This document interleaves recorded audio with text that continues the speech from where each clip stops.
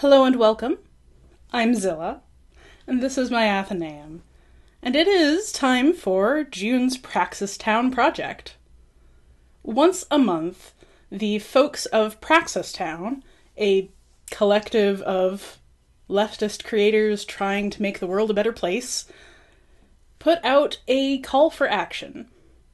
A project, if you will, that we all can take 5 minutes and do, generally from the comfort and safety of our own homes. So this month's project is to check out your local food bank, or food serve, or whatever it's called near you, and find out what it is they actually need.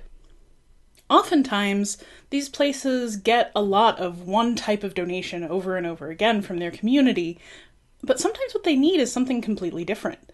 So let's find out what that actually is near each and every one of us, and if we have it to give, maybe we can.